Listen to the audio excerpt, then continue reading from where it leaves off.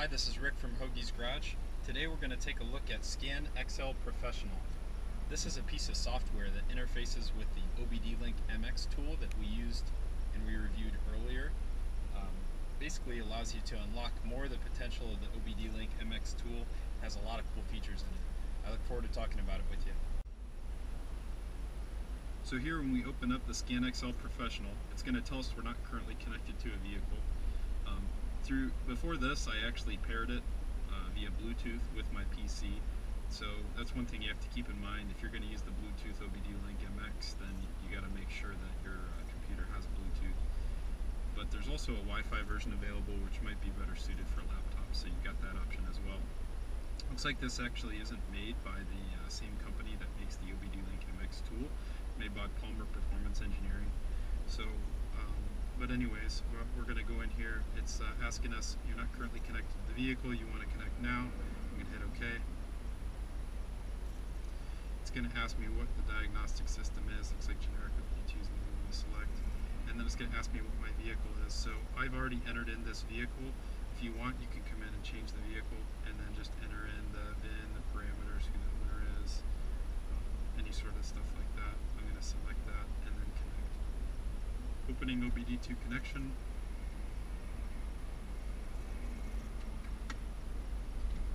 Could not establish a connection to the scan tool. Maybe we should disconnect.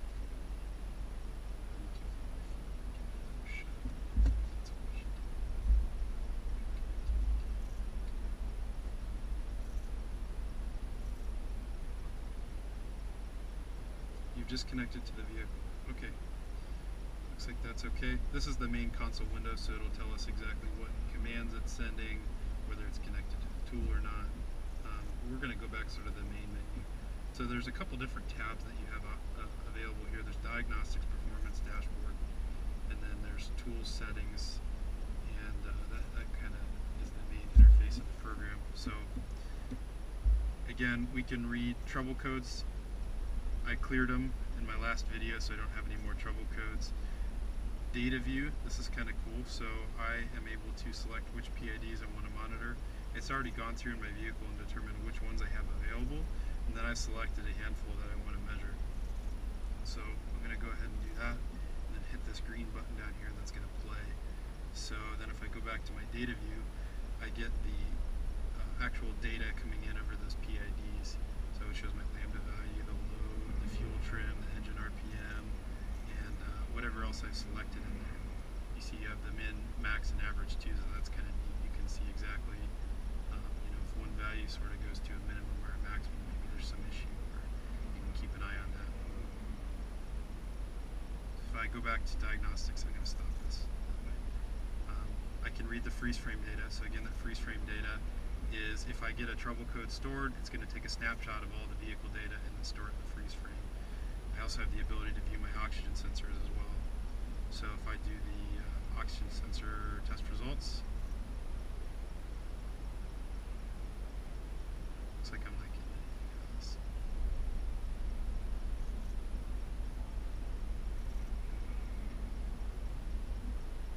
Not sure why it's not working on my car. Maybe there's something else I have to configure. I can monitor the emission status. So it looks like everything is okay except for the evaporative system is incomplete. And then it looks like in this alerts tab I can add different alerts. So let's say I'm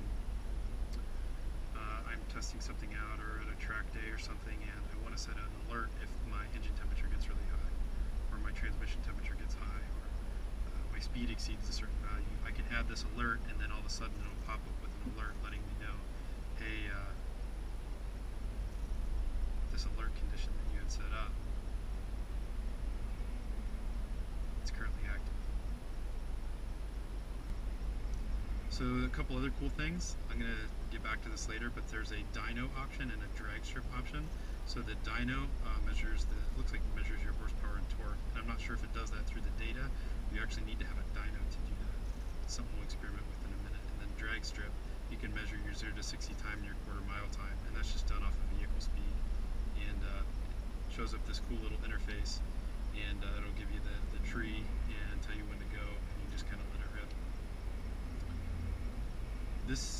dashboard section I found to be really cool. So you can set up graphs and watch the data as it comes by on a graph, so that might give you a better representation of what you're looking at. This data maps, I hadn't found this to be really useful, but maybe with some more tweaking, somebody can find this to be useful.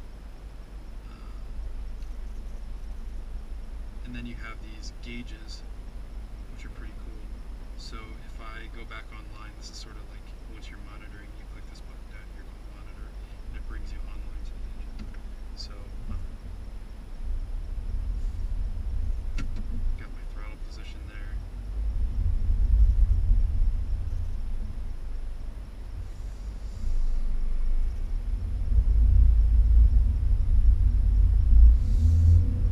For whatever reason, speed is not coming over correctly, so that might be again something you have to configure.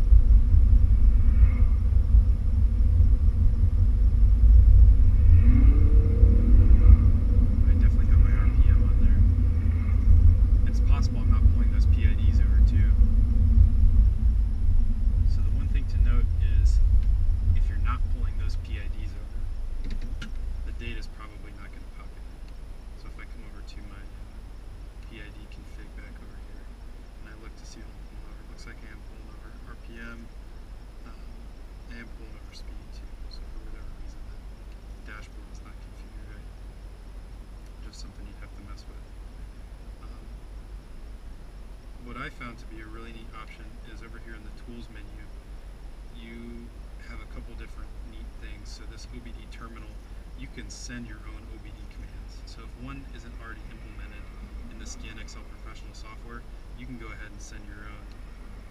If you do some research on the internet, you can find out that there's some other automaker specific PIDs that you can send and get more data than what's already available in the default PIDs.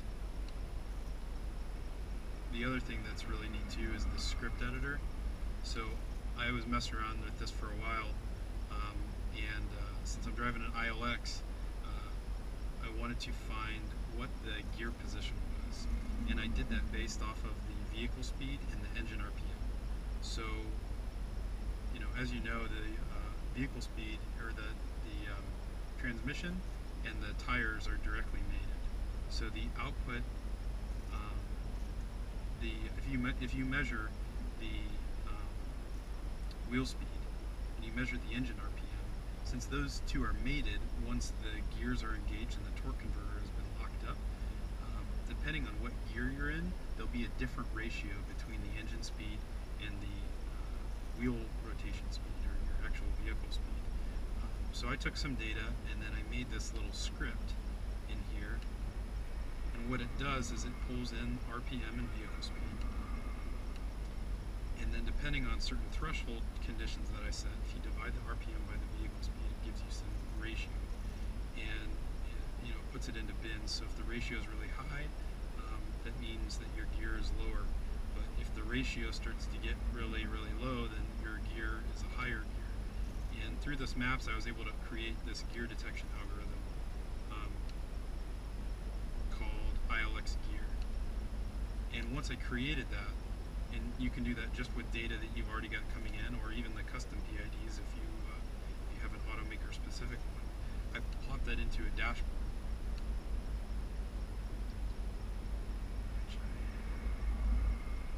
Here, my dashboard. So if I go ahead and monitor the data, looks like my target gear is 0, which is sort of what I have set up as the default. And then offset is 1. Shift is 2. Shift 3. 4.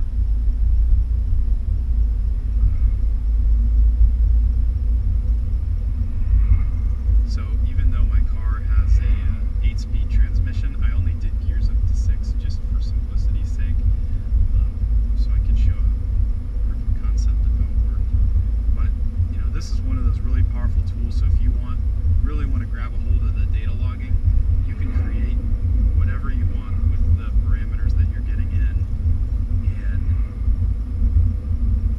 really kind of do some neat stuff. You're really trying to harness that data logging capability. And then, once you create your own custom one, you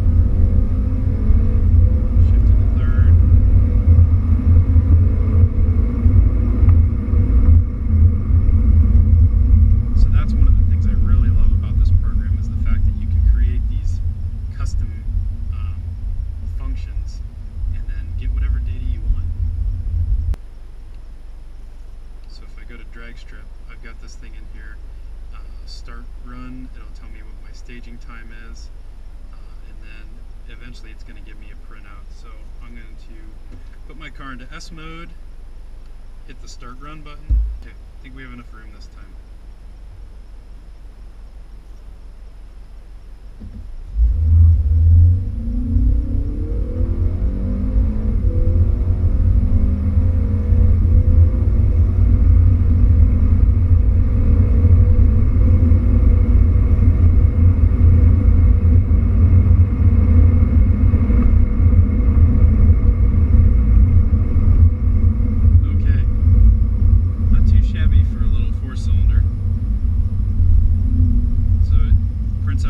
Strip, prints out my reaction time, my 60-foot time, my 330-foot time.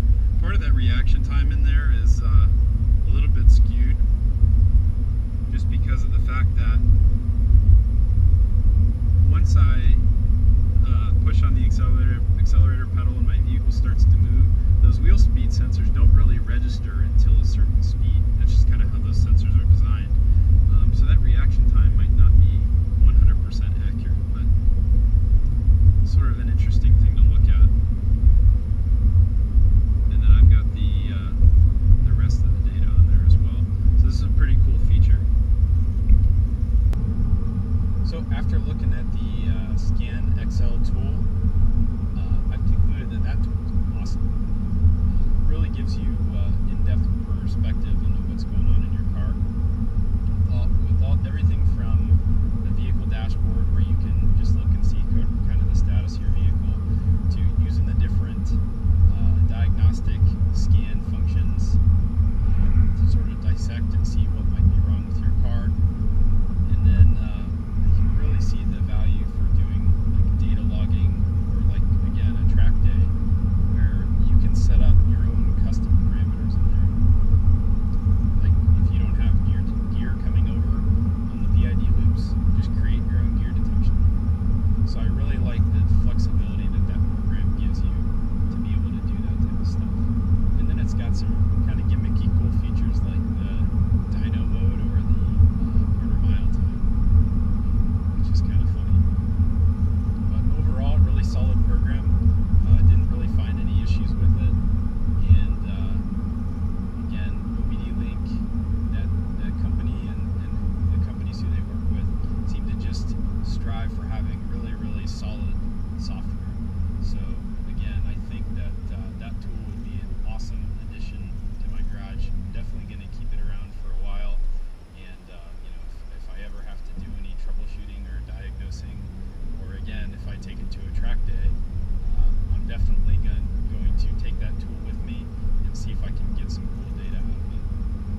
So this has been Rick from Hoagie's Garage. Definitely recommend the ScanXL Pro software.